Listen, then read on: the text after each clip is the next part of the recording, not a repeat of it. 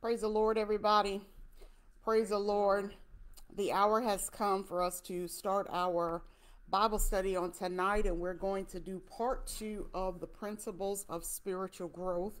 Before we touch any portions of that, we're going to have a word of prayer, followed by scriptures for every day, then the reading of the 7 works of grace. Father, in the name of Jesus, we thank you for this day, and we thank you for this opportunity as we submit ourselves unto you as a living sacrifice, holy and acceptable. Lord God, we just ask you right now that you would enter in, Lord God, by the Holy Spirit, that we may decrease and that you may increase. We ask right now that the Holy Spirit will open up unto us a revelation of your word. Give us understanding that we may apply thy word to thy life and that we may grow spiritually. In Jesus' name, amen. Scriptures for every day. Wisdom and knowledge belongs to you. Colossians 1, 9 through 10. For this cause we also, since the day we heard it, do not cease to pray for you, and to desire that ye might be filled with the knowledge of his will in all wisdom and spiritual understanding, that ye might walk worthy of the Lord unto all pleasing, being fruitful in every good work and increasing in the knowledge of God. Ephesians, the first chapter, verse 17 through verse 18, that the God of our Lord Jesus Christ, the Father of glory, may give unto you the spirit of wisdom and revelation in the knowledge of him, the eyes of your understanding being enlightened, that you may know what is the hope of his calling, and what the riches of the glory of his inheritance in the saints. Isaiah 11 and 2, and the Spirit of the Lord shall rest upon him, the Spirit of wisdom and understanding, the Spirit of counsel and might, the Spirit of knowledge and of the fear of the Lord. Be filled with God's fullness. Ephesians 3, 17 through 19, that Christ may dwell in your hearts by faith, that ye, being rooted and grounded in love, may be able to comprehend with all saints what is the breadth and length and depth and height, and to know the love of Christ, which passes knowledge, that ye might be filled with all the fullness of God. Colossians, the second chapter, verse 8 through verse 10. Beware lest any man spoil you through philosophy and vain deceit, after the tradition of men, after the rudiments of the world, and not after Christ. For in him dwelleth all the fullness of the Godhead body, and ye are complete in him, which is the head of all principality and power. Acts 1 and 8, but ye shall receive power. After that the Holy Ghost is come upon you, and ye shall be witness unto me both in Jerusalem, and in Judea, and in Samaria, and unto the uttermost part of the earth. Expect the move of God suddenly. Romans, the 8th chapter, verse 11. But if the spirit of him who raised Jesus from the dead dwells in you, he who raised Christ from the dead will also give life to your mortal, natural earthly bodies through his spirit who dwells in you. Please note, this is talking about your body that you have now, not the one you're going to receive one day in heaven. Allow the Lord to impart his life into you by placing faith in his word, and begin to praise him for this promise. Amen. The 7 works of grace, your bill of rights in Christ. Repentance, atonement, sorrow. Conversion, transformed, changed. Justification, validation, legalization. Sanctification, consecration, purification. Baptism of the Holy Spirit, beginning. Redemption, liberation, deliverance, freedom. Perfection, excellence, and faultlessness. Amen. You may be seated in the presence of the Lord. We honor Apostle Allen and Pastor Allen. Praise the Lord. We're going to pick up where we left off on last week with the principles of spiritual growth. We did cover numbers 1 through 4, and I'll just do a quick recap. I'll read the answer in. Number 1 is God is ultimately responsible for all spiritual growth. Number 2, effort, diligence, and discipline are absolutely necessary for growth. Number 3, Spiritual growth potential may not be easy to see at first. And number 4, spiritual growth depends on an intimate relationship with Christ. So we are on number 5 tonight.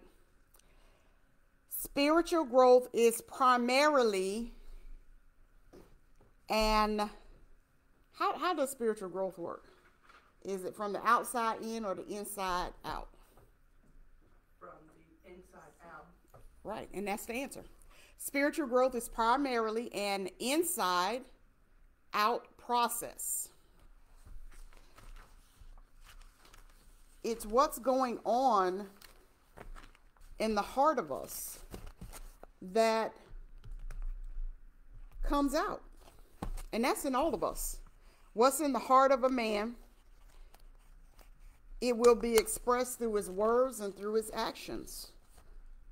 Jesus clearly said to us, if you love me, keep my commandments. If you really love me, then you will begin to do what I ask you to do. We tell our, it's the same thing in relationships, especially with marriages or growing to marriage. Honor me. That's a part of the vows. Honoring your spouse. Submitting one to another.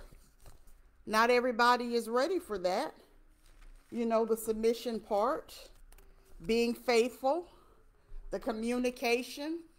Well, oftentimes in the Old Testament, God compared, and even in the New Testament, Jesus compared, we're the bride.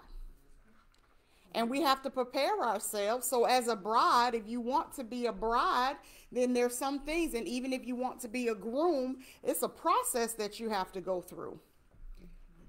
Discipline. We talked about discipline last week. You know, spending, being committed to one person. It's the same thing when it comes to our spiritual life. We cannot be, we can't be committed we can't serve God and mammon. We just can't. Either we're going to commit ourselves wholeheartedly to God so that we can get the full benefit of what he has for us, or we're going to serve mammon, Satan. So we have to find out where we are and where our alliance is. Let's take a look at Deuteronomy, the 6th chapter, and we're going to start at the 4th verse. Spiritual growth is primarily an inside out thing. So while you're looking for that, I'll go ahead and continue and say, we can dress up the outside all we want. But if our heart isn't right, it profits us nothing. You can be beautiful, decked down in a suit, a tie, dress. Listen, you can put on all of that attire. But when you open that mouth, with what come out of that mouth, to God be the glory. Is it righteous? Is it holy? Is it of the fruit of the Spirit? Is it love? Or is it? So what's coming out of the mouth? And so somebody might look at the appearance of a person. That's why they say we can't judge a book by its cover. We talked about that last week when Samuel went to anoint David. Don't look at the outer appearance, because God looks at the heart of a man. Over in Deuteronomy, the 6th chapter, beginning at the 4th verse, it says, "Hear ye, O Israel, the Lord our God is one Lord. And thou shalt love the Lord thy God with all thine heart, and with all thy soul, and with all thy might." Verse 6 says, "And these words which I command thee this day shall be in thine heart." So that's where the word of God needs to be, in our hearts. If we really want to carry the word, it has to be in our heart. We can walk around and quote all the scripture we want, but if we're not obedient to it, it profits us nothing. Listen, we can hear the word, but if we're not doing it, it profits us nothing. We just hearing and hearing and hearing, but we're not doing what God says, because it hasn't taken root in our heart. And when it's really in our heart, we will seek to please God, because the Holy Spirit is right there. He's going to be right there to bring the word of God back to our remembrance. He's going to be right there to tell us, that something that we did was out of order. It didn't line up with the word of God. I know for myself, I am always asking God, am I in the right place with you? Am I where I'm supposed to be? Am I doing what I'm supposed to be doing? Even after ministering or anything like that, I say, did I do what I was supposed to do? Did I give what you wanted me to give? Because I want to do what's pleasing in his sight. It's in my heart to please him. When we really have the word of God embedded in our heart, we'll begin to walk upright and seek his face, to want to do the things that it don't even have to please me. I'm not worried about pleasing this flesh. I want to please God. I'm not worried about pleasing or making anybody else happy, because we'll never make a person happy, even if we take an account of our own selves. Listen, this one thing right here might excite me because I did it for the first time. Get ready to do it again, and guess what? The enthusiasm is gone. But every time we have an encounter with the word of God, it rejuvenates us. See, the word of God does something in our hearts, and that's why it's the inside out thing. Because that word is doing something on the inside. It's not like our clothes. If we have it on the outside, listen, we can change those clothes. So imagine that if it was only in our appearance. Well, what if today I decide I don't want to dress holy? That ain't got nothing to do with my salvation. That's why I got to be on in the inside. So if it was based off of what we had on, what if somebody ain't got no holy church clothes? And what are holy church clothes? What is that? Ain't no, even when it comes to our hair, our makeup, we put such an emphasis, and I'm so glad we've come such a long way on the outer. It's what's going on in the inside. And as it develops on the inside, guess what? The Holy Spirit will change and shift you. And when you begin to say, how do I take care of this vessel? I belong to God. I'm a bride. I'm married to Christ. So how am I supposed to carry myself as a wife? I'm married to Christ. It's on the inside out. Let's take a look at Mark, because we're going to go a little further within Deuteronomy as we go to number 6 and 7. So I just want to take a peek at Mark, the 4th chapter, really quick. We'll come back to Deuteronomy 6. So mark that in your Bible. Put your marker there, because we will be back. Over in Mark, the 4th chapter, starting at the first verse, looking at a couple of parables. What's going on in the inside? What's being sown? It says, and he began again to teach by the seaside, and there was gathered unto him a great multitude, so that he entered into a ship and sat in the sea, and the whole multitude was by the sea on the land. And he taught them many things by parables, and said unto them in his doctrine, Hearken, behold, there went out a sower to sow. And it came to pass, as he sowed, some fell by the wayside, and the fowls of the air came and devoured it.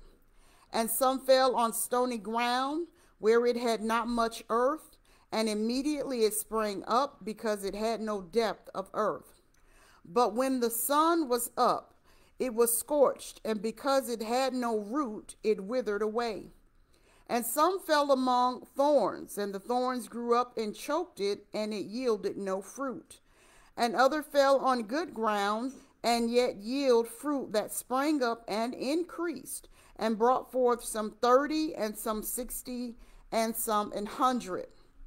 And he said unto them, He that hath ears to hear, let him hear. And when he was alone, see, when we don't have an understanding of what we read, ask the Holy Spirit to give you a revelation of what you're reading. It's actually good to pray that prayer before you start reading the word. First of all, I believe the Holy Spirit will lead us and guide us on an area in the word that we need to read and study. because it is what we need at that particular time. Everything we need to help us get through day-to-day trials and tribulations, growing into spiritual maturity, it's all in the Word of God. And if we would just pull on the Holy Spirit and say, lead me in the Word to what I need concerning this. It goes on to say, they that were about him with the 12 asked him of the parable. And he said unto them, unto you it is given to know the mystery of the kingdom of God, but unto them that are without, all these things are done in parables. That's because they have accepted Jesus as Lord and Savior. They have found themselves to be connected to the vine. We've been talking about being connected to the vine for the past couple of weeks. Only those who are connected to the vine will the Holy Spirit give a revelation of God's word.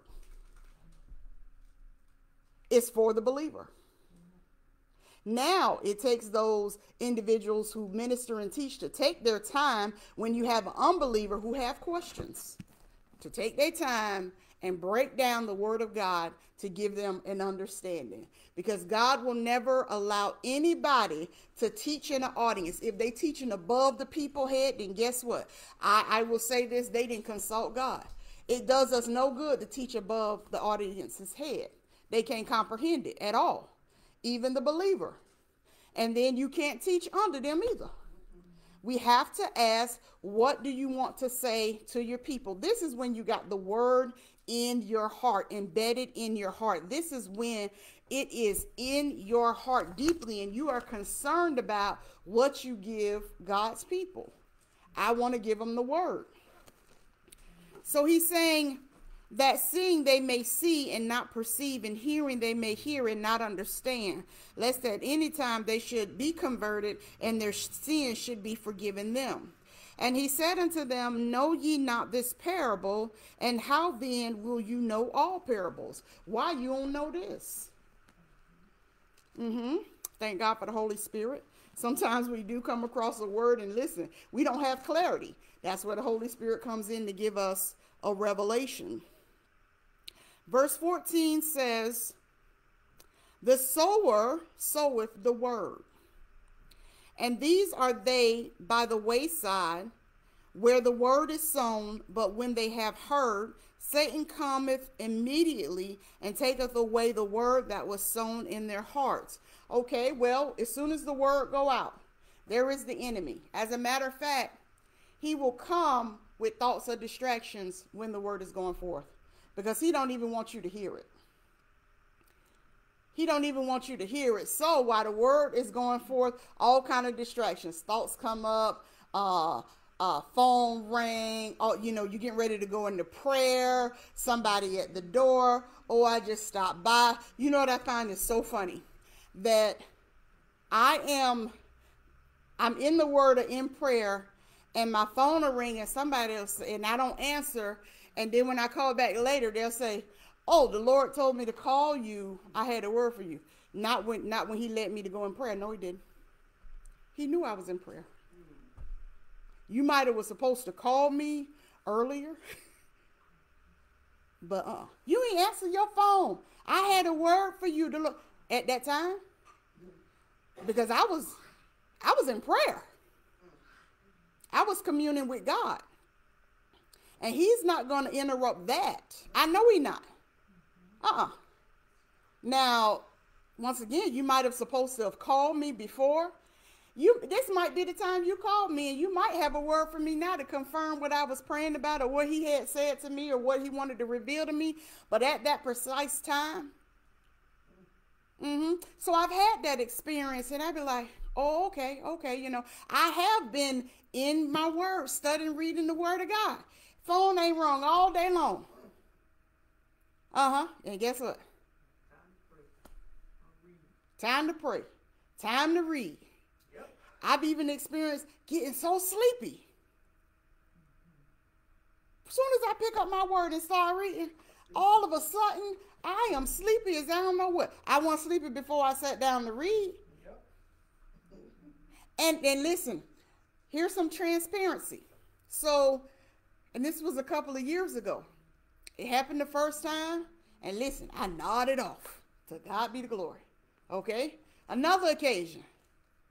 So sleepy. I nodded off again. I went to sleep. Third time, I said, wait a minute. Because when I gave in to nodding off, a few minutes later, you know what? After I gave in and not reading the word, I was no longer sleepy. And I said, okay, I recognize you as a distraction. So when that fourth time came around and it wasn't in succession, it just happened like spaced out, but I recognized it. So the fourth time, guess what? Oh girl, you finna push through and read this word. You're going to push through. You can take a nap later, but you're going to push through and read this word. So that's what the enemy does. He comes immediately. Verse 16 says, and these are they likewise which are sown on stony ground, who when they have heard the word immediately receive it with gladness. So we happy. We rejoicing. We heard the word. Oh, that was a good word, good word, good word. What they talked about, what they preached about. I don't know, but it sure enough sounded good. Well, what scripture they came from? I don't know, but so many of them. I ain't heard nothing. I ain't heard a thing. Hallelujah and thank you, and before the word can even execute out the person's mouth. Because it sound good. We're looking for a sound good, a feel good. But we need the word of God embedded in our lives for a true transformation. Verse 17 says, and have no root in themselves, and so endure but for a time. Afterward, when affliction or persecution arises for the word's sake, immediately they are offended. Now, if I'm really going to take in the word, I need the word to do what it says it's going to do. Jesus said, you're cleansed by the word, okay? So I want to be cleansed. How else am I going to be cleansed? Because washing the physical ain't going to get it. No. You can't wash lying spirit off of you. No. You can't get a fresh haircut and say, ooh, I'm transformed, my mind being renewed. No. It's what's going on. That word is in the heart. That is where the transformation is taking place. As we take in the word, our minds are being renewed. So immediately, how the word, okay, I'm offended by the word. You were supposed to be.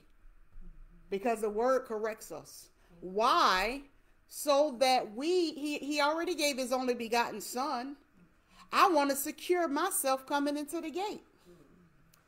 I want to secure myself into heaven. So the word is supposed to make me feel uncomfortable. The word is supposed to make me check myself. Examine myself. If it hit me, I may not say ouch out loud, but I'm cringing. I'm like, ooh, okay. Lord, forgive me, inwardly praying. Listen, I'm smiling, but in the inside, I'm saying, Lord, forgive me. Because that was you just hit me. But not so offended that we turn and we walk away. That we run from the word. Let that word do what it needs to do. Verse 18 says, and these are they which are sown among thorns, such as hear the word, and the cares of this world, and the deceitfulness of riches, and the lust of other things entering in, choke the word, and it become unfruitful. Verse 20, and these are they which are sown on good ground, such as hear the word and receive it and bring forth fruit, some 30-fold, some 60, and some 100. So what am I doing? If I got it in my heart and it's transforming me and it's changing me, it's critiquing me, it's pruning me, it's doing what it's supposed to do because I have it in my heart. There's a scripture in the Old Testament that said, I kept your word in my heart so that I don't sin against you. Because whenever good is present, so is evil. But the Holy Spirit is there to say, don't do that. That's not pleasing in the eyesight of God. That's out of the will of God. And here's another thing. He can't bring nothing back to our remembrance that's not in the heart. You ain't read it. You haven't taken it in. So what are you going to bring back to your remembrance if you haven't spent any time in the Word of God? Number 6, spiritual growth relates to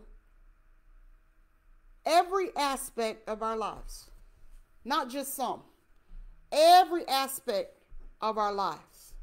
There is no separation.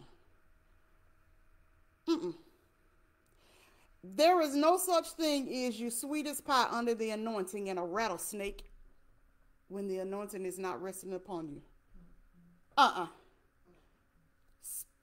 Spiritual growth relates to every area of our lives. You know why that's so? Because God has given us gifts and talents, right? Yep. That needs to be discovered and developed for the use of the kingdom. So I can't separate his gift. It came from him. It's working and operating in me. So his gift is not only in operation among the fivefold ministry. You got gifts and talents in you that's going to come, and it's for your provision. So you can't separate God from that. Proverbs 3:5 says, trust in the Lord with all your heart. Lean not to your own understanding. In all your ways acknowledge him, and he will direct what? Your paths. Every area of your life, your paths. So I can't separate. I can't do it over here and over here I'm something else. That's out of balance. That's not on one accord. We want to be on one accord with God. But first, before I can be on one accord with you, I must be on one accord within me. God, let my mind, my body, my soul, my spiritual man, let it all be on one accord. I don't want to think one thing, but something else in my heart. Can't do that. That's not on one accord. It covers every aspect of my life. And we all have to be in that check and balance. Check and balance you. We're so concerned with checking and balance somebody else. And as they say, raggedy than a mango seed. We should be seeking our own soul salvation. I can't help you walk if I'm limping. Now, we may limp together and we gonna get strong. And as I get strength, I can hold you up.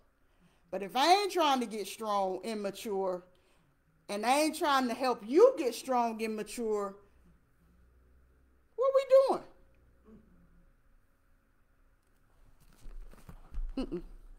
So every aspect of my life, every area, God, I want you in every area of my life. I don't want to exclude you from anything. I want you in my relationships. I want you in everything, in business. I don't want to exclude you from anything. I don't just want you to utilize me for ministry in the church. I want you in every area of my life. I need to grow in every area of my life. Nothing is excluded.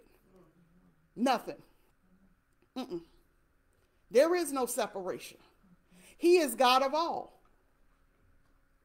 in every area of our life. So sometimes we try to separate him. I'm going to keep God over here and I'm going to do this over here.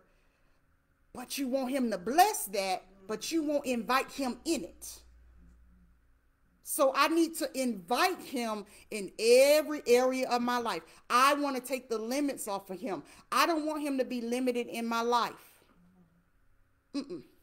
I don't want him to just give me wisdom and knowledge and understanding to do this, but over in business, I can't handle nothing. No, I need you over there. I need you. Why? Because your gifts and talents are in me. You gave me what you gave me for the kingdom of heaven. And if I'm going to use it the way you intended for me to use it, I need you in it. So spiritual growth relates to every area of our life. Let's go back to Deuteronomy 6.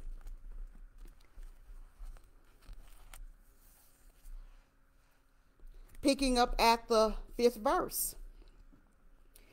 It says, and thou shalt love the Lord thy God with all thine heart, and with all thy soul, and with all thy might. Every aspect of my life. There is no separation. Every area. God, I know you told me to hold my peace, but when I got something to say. I want to handle this part, God. No. He can handle it all. He is God Almighty. There is none other besides him. Let him handle it. You ain't got to put your 2 cents in. Save your 2 cents. If you keep saving your 2 cents, soon enough you're going to have $1. And let that dollar multiply. Hold your peace. You ain't got to go out and do all of it. No. Every area. It says here, let me read that again. And thou shalt love the Lord with thy God with all thine heart, and with all thy soul, and with all that might. That might is your total being. Your total being, love him. Let's go further. I want to go further and reading some more of this. And we're going to cover it. Let's go down to 6. It says, and these words which I command thee this day, shall it be where? Let it be in your heart. What God is saying, his commandments, let it be in your heart. Take it in. Take it in. It goes back to those vows. Take it in. Take it seriously. Now, if you don't want to take it seriously, the relationship seriously, why enter in it? Same thing with soul salvation, with your salvation with Christ. If you ain't going to take it seriously, why get in it? That's why it's not good to make these obnoxious, silly vows. God, if you do this, I'll do that. You know you ain't got no intention. God, if you bless me with a wardrobe, I'll be at the church. I need church clothes. I need church clothes. I need church clothes. Come on and come. Come on and come. Don't say I can't go because I don't have any church clothes. Put some clothes on. Be decent now. I don't want to see no cleavage in nobody rump. Come on in. Be decent. But come on in. Don't let the enemy fool you with, I can't go because I don't dress like them. You know what? You never will. And don't try to. Let the Holy Spirit make and mold you on that. But come on. Come on to the house of the Lord. Let's get the word of God. Verse 7 says, and thou shalt teach them diligently unto thy children. So what are we teaching? What are we teaching? What's in our heart? Whatever comes out of your mouth, whatever you execute, whatever you demonstrate, is because it's in your heart. So what is it that I want to give? I want to make heaven my home. So I got to be careful about what I teach my children. And it's not just my physical children, my spiritual children. Every aspect of our life, spiritual growth relates to every area. So I got to be careful. What's going on in my heart? If it ain't right, get it right. Lord, help me in this area. I'm having a problem in this area. God knows I am. I'm going to give you a prime example. And I think it was last week I had my mom laughing that, and it was one of my children. I said, Lord Jesus, by the time they got on my nerve, I had to repent. I had to repent. But my repenting was, Lord, forgive me for being judgmental. Because what they are going through, guess what? I never experienced it. But just the mere fact of it got on my nerves. So I said, Lord, forgive me, but help me to be the parent that they need right now in this stage of their life. Help me with that. Because, see, I don't understand. And because I don't understand, it quickly got on my nerve. So help me so that I don't sin against you. Because I can be held liable. And God knows I don't want to push anybody away. So Lord, help me. That's how I know some spiritual maturity going on up in here. Let me tell you, within me, I know it's happening. That He's doing something in me, and I'm letting Him do it. Because immediately the Holy Spirit was, you out of the will. And it convicted me so, and I said, oh Lord, forgive me. Forgive me. I don't understand what they're going through, because I never went through that. So I don't understand. But what they need, Lord, give me the words to say. Give me the prayer to pray. Help me to understand, God, because I don't. A lot of times when we don't understand something, guess what? We judge it. We talk about it. But we don't even understand it. So I said, Lord Jesus, I know you're doing a good work in me, and I'm going to let you do that work in me. Number 7 says, growth happens most naturally within a close social context. I went down to number 7 because we're still in the book of Deuteronomy, the 6th chapter. It says growth happens most naturally within a close social context. Why is that so? It goes back to helping one another, growing under spiritual maturity. Verse 7 says, and thou shalt teach them diligently unto thy children, and shalt talk of them when thou sittest in thine house, and when thou walkest by the way, and when thou liest down, and when thou risest up. Why? Because that's what's on my heart. That's what's going on with me. I'll tell you, you could get my attention all day long if you're talking about the word, prayer, the prophetic, purpose, goals, and dreams. You listen, you have my attention. Yeah, you have my attention. Building a business, expanding, growth. You got my attention. You fall outside of that and start talking about some gossip, guess what? Boom, you just lost me. I turned off. I ain't even listening. I'm no longer interested. That's not what's in my heart. What's in my heart is what I allow to come out of my mouth, what has my interests, what I want to talk about, what I want to encourage somebody else about. So that's what we do, and that's what we're supposed to do.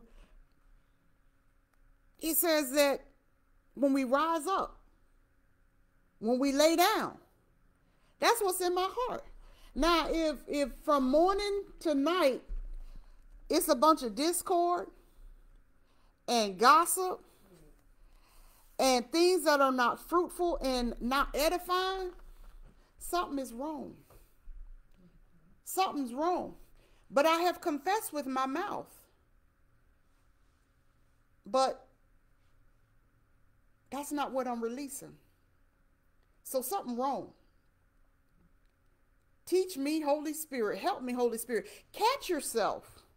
I'm saying to all of us, we have to catch ourselves. We have to pay attention to ourselves. Don't be like we just read over in Mark. Those different seeds. Don't let the enemy come and snatch what you just heard and you received. Hide that word. Hide it. And another thing, when we get the word, go back during the week and read over that scripture and we should be reading the word throughout the week. Give God some of your time. Some of it. If it ain't nothing but 30 minutes, if the amount of time that we doing all these other things, my favorite thing for a long time has been to play Spider Solitaire on my phone. I can play game after game after game after game after game after game after game. I can't give God some of that time to read some word. The game ain't going nowhere. It's on my phone. As a matter of fact, if I stop in the middle of a game and I go back to it 30 minutes later, guess what? Where I left off is still there. But that word, we need the word of God in our hearts daily. Verse 8 says, and thou shalt bind them up for a sign upon thine hand, and they shall be as fortlets between thine eyes. And thou shalt write them upon the post of thy house and on thy gates. Listen to verse 10. And it shall be when the Lord thy God shall have brought thee into the land which he sware unto thy fathers, to Abraham and to Isaac and to Jacob, to give thee great and goodly cities which thou buildest not, and houses full of all good things which thou fillest not, and wells dig which thou diggest not, vineyards and olive trees which thou plantest not, when thou shalt have eaten and be full, then beware. Come on now, beware. See, so there's a benefit for allowing God to be in every aspect of our life. There is a benefit of spiritual growth from the inside out. There is a benefit. It's not only that he given us correction, it's promises in the word. Now, God will give you an individual promise. He will give a corporate promise. And when I say corporate, that's beyond two people. So it could be for the household, the husband and the wife. It could be to the ministry, to the organization, to the individual. God give you a promise. And guess what? An example of his promise that he gave you is also written and recorded in the word of God. He's giving you a promise that he's already given to somebody else. And the manifestation of that promise has been recorded in the word of God. There are more promises in the word of God that are being fulfilled, but there are some promises that God has made you. He done made it to somebody else, and it has been fulfilled. So if I don't know his promises, what I'm standing on? If I don't know that greater is he that is in me than he that is in the world, I can hear you saying it. I might just think that you just out talking. That's in the word. Now, what's not in the word, God ain't never said, if you make one step, he'll make two. He ain't say that. He ain't say that. God ain't say that. No. Man said that. Now, we can say you walk by faith. But he ain't say you made one step, God made two. No, that's a song. That's a saying. So what's in our heart? There is a reward for taking in the word of God. There is a reward for spiritual growth. A heavenly reward. Spiritual reward. Releasing unto you, we talked about this a couple of weeks ago, spiritual responsibility. He has to release unto us responsibility and authority before we can engage in certain areas. Spiritual warfare. You have to receive certain authority and responsibility in order to engage in certain areas of spiritual warfare. Enemy attack, level of attack. But if I ain't got his word, if I don't know what he said, then guess what? I don't know. But I got to take it in. So when the enemy comes in against me, said the enemy can come in like a flood, but he'll lift up a standard. Who will lift up the standard? The Spirit. He'll lift up a spirit. He'll lift up a standard. Why? Because he's going to bring the word back to your remembrance. He's going to tell you what to do. When the enemy has paid attention to our patterns, do you not know that there is an example in the word concerning that? In the Old Testament, When God tells the prophet to tell the king, change your pattern, the enemy knows what you're going to do and where you're going to go. Change your pattern. So guess what? The enemy gets used to how we do things. He knows at the same time you're going to pray, how you're going to pray, and how long you're going to pray. Because he has studied you. So guess what he going to do? He going to come interrupt it. Soon as you say amen, he going to come and fight against you. He's going to do something to get you off of that time. If we pray repetitiously, that's out of familiarity. But Holy Spirit, I don't know what to pray. Lead and guide me. I don't know what to say. If you don't tell me, if you don't show me, I don't know. I'm waiting on you. But the enemy studies us. He watches us. For everything, that's why it's good to have the word of God in your heart. Everything we go through. God knows we're going to face some trouble. He knows that we're going to need somebody to call on. He said, listen, don't call on money. Don't call on social status. Don't call on your mama or your daddy, your sister, your brother, your friend, unless I tell you to go over there. And if I tell you to go over there, they're going to be expecting you because I've already sent the message to them by the Holy Spirit that you're on the way. But if you call on me first in the day of trouble, I will answer you. So he's already giving it to us. But I got to get it in my heart. Until I get it in my heart, I'm going to keep on making the same mistake. I'm going to keep on dialing over here and dialing over there and dialing over there because I haven't gotten his word in my heart where he told me to call on him first. So I'll keep making the same mistakes. The enemy will keep coming and choking that word. He has snatched it from me because I haven't gotten in my heart. But when I get it in my heart, to God be the glory. A change will be made. My mind will be renewed. Listen, God, I don't have anybody to call. You may have a whole list of people to call. But God, I don't have anybody to call. I am calling on you. I am leaning and depending on you. You are my provider. You are my source. I'm coming to you first. If you've already told somebody to release it, then guess what? I pray that they are obedient. Because the thing about it is we all have a choice. Do you not know that the same way you have a choice to be obedient, so does the next person? Pray that they get it in their heart. Pray that you get it in your heart. God, I want your word in my heart so that you can lead and guide me by the Holy Spirit. So that I can fall back on your word. I can fall back on your promises. It's in my heart. It's in my heart to do right. It's in my heart. It's in my heart. That's where it has to be. In my heart to do right. Listen, if I pull this jacket off, guess what? The word is still in my heart. I still want to do the right thing. I still want to do it.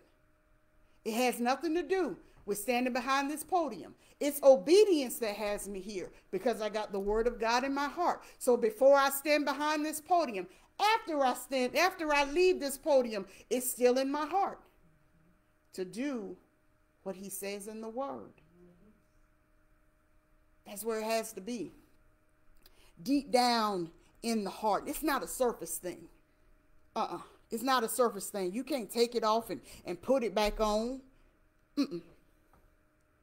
If we're going to grow into spiritual maturity, let's get that word in the heart. Take it in, take it in, take it in. Little doses at a time. Digest a little bit at a time until you can digest a little bit more. Holy Spirit, give me a revelation of what I just digested. Help me to live what I just read. Help me to become one with what I just read. The more you take in the word, all you're doing is taking on Jesus, taking in more of Jesus, because he is the word. He came down in the likeness of flesh. You taking in Jesus. I want more of you, Jesus. How do I get more of Jesus?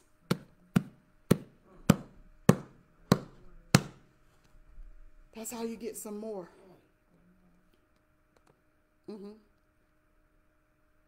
That's how you get it. More of Jesus. You want to be more like him? With loving kindness have I drawn thee. Taking in the word. You want to be led by the Holy Spirit? The Holy Spirit going to lead you to Jesus, which is the word of God. He ain't going to lead you astray. Number 8, significant growth often occurs within the context of what? Frustration and suffering. Significant growth often occurs within the context. Listen, when you're frustrated, you don't know what to do. You don't know what to do. God, I don't know what to do. Help me. I need some instructions. I need some directions. Listen, God, oh God, listen, I can't handle this. You said you'll put no more on me than I can bear. So you know what that really means? That you're going to help me. Lord, this is a heavy weight that you placed on me. Show me how to carry it. Listen, I don't just want to carry it. I want to carry it well. I don't want to carry it with my bag knocking me over. I got stuff falling out my hand. No, show me how to carry the weight well. How do I learn how to carry the weight well? In the word, being led by the Holy Spirit. Suffering. God, you said you supply all of my needs according to your riches and glory. You know what I have need of. This right here is true, and I pray that it's going to bless you, because I was a couple of weeks ago, and I caught a cold. I think we were all catching it. And I like natural stuff. So I wanted some pink grapefruit. I wanted some grapefruit. I wanted to wash them and boil them and make me a tea. We went to Walmart. They had absolutely none. We went over by Acme. They had some organic. I think they were what? 4 for $5 or something like that. 10 or something. They were expensive. One pink grapefruit cost me $3. I said, I need it. No problem. Got the grapefruit. And I was talking to my mom. And I said, they're expensive here. I said, I need to find out how much they are in Florida. And I'm going to have Big James or somebody ship me some grapefruits. Okay? 2 days later, not quite 2 days, Pastor went somewhere. Now I done told the Lord what I want, right? She went somewhere, and I was getting ready to show her something, and I was teasing her. I said, I want to show you something, but you can't ask for it. She had this box in her hand coming through the door, and she kind of pulled it around to the side. She said, and I got something for you, but you can't ask me for it. So we just going back and forth. Guess what was in that box? What I asked the Lord for. Those pink grapefruits. Not even 2 weeks later, I got another phone call. Sister Donna called me. Elder Ferguson, I got something for you. I said, what's that? I got some pink grapefruits for you. I said, come on, Lord. You're going to supply what I need to take care of this vessel, because I'm asking you how to take care of me. And you say you supply all my needs according to your riches and glory. And you will put people in line to do that for me. Just like you put me in line to do for others, you have no respect of person. None. So when I called my mom, I said, you never guess what I got. So she said, what? I said, I got me some pink grapefruit. She said, you just prayed. I said, I know I did. I told the Lord, this is what I want. He know what I like. I said, God, this is what I want. And he supplied it. He said he'll supply all of our needs. He said, make your requests known. Now, I line my request up with the word of God, because I submitted myself as a living sacrifice, holy and acceptable unto him, which is my reasonable service. God, I am your vessel, and I want you to tell me how to take care of your vessel on earth as it is in heaven. You show me how to take care of your vessel, because I don't know. Give me a plan. Show me what to do. And I ain't have to have nobody to ship me no grapefruits. Then she came with something else. Sister Donna, she came with something else. Everything that I like those pomegranate juices. She said, Elder Ferguson, you like pomegranate juice? That's good for antioxidants. I said, yes. She said, I got you. I got you a case of them. I said, Lord, I keep saying, supply what I need to take care of this vessel. And you are doing what I asked. I got your word in my heart. I'm praying for others that they may be healed. That's my desire. I'm interceding. I'm doing. And when I'm listening, and I don't cross every T and dot every I. I don't. I'm not perfect. And that's why I said, Lord, if I didn't do what was pleasing in your sight, knowingly or unknowingly, forgive me. Because I want to remain humble and obedient and with a repentant heart. He told me to keep a repentant heart. I'm doing what the word says. But unless I get in the word, unless I begin to hide it in my heart, tuck it away, ponder over the word, go back, read the word, savor the word. It's good. It's good. Listen, it come in sweet. And when it go down and get a little bitter, that's the correction. But it becomes sweet again. It really does. Because it transforms our lives. Amen. So that's our 2-week lesson for tonight. And there are more lessons. This is out of the book, Growing Under Spiritual Maturity. We're going to be in that book, pulling out different lessons, because we're all on a journey together. No one is exempt. No one is exempt. We all have to grow in spiritual maturity because we're not all on the same level. But just because we're not on the same level, that don't mean that I don't want you to grow. I want you to grow. I want to grow. I want us to grow together.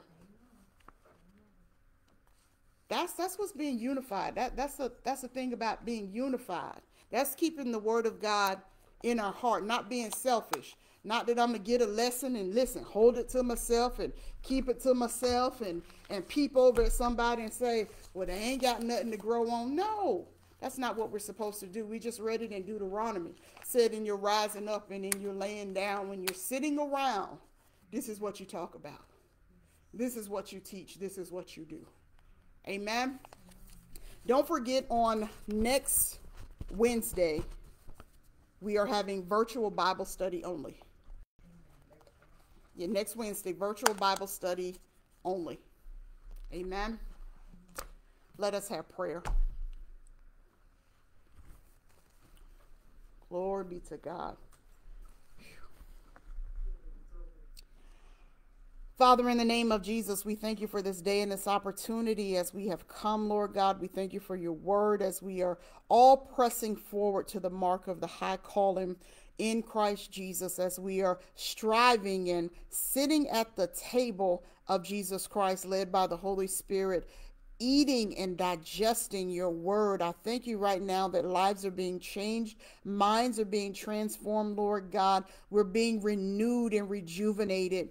In the mighty name of Jesus, I thank you, Lord God, that this word is going forth until the ends of the earth, that it is reaching those that it needs to reach, Father God. In the mighty name of Jesus, I thank you right now for healing and for deliverance, Lord God. I thank you right now that through salvation we are made whole in Christ Jesus. I speak a blessing upon your people, Lord God. You know exactly where we are. You know what we need. You know what we don't need. You know what we can handle and what we can't handle. I thank you right now that you are drawing us to come up, oh God, digesting more, adding to our faith, in the mighty name of Jesus. I thank you, Lord God, for traveling grace and mercy for those, Lord God, who have to travel back home, Lord God. I pray for those even in their home, Lord God, that you will begin to draw them out in the name of Jesus, to come, Lord God, to go, Lord God, to be obedient to the Holy Spirit, drawing them, oh God, in this hour. I ask these things of the Father in Jesus' name. Amen.